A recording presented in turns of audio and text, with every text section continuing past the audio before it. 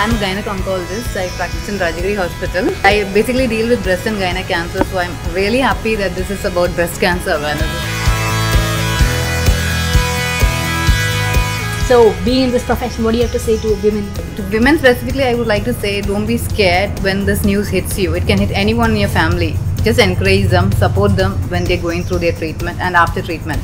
All they need is your support.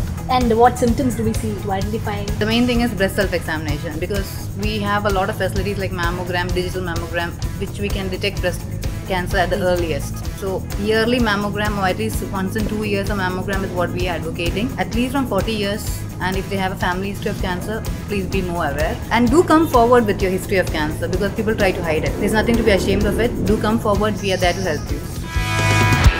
Let's make the 29th October Half Marathon a very effective campaign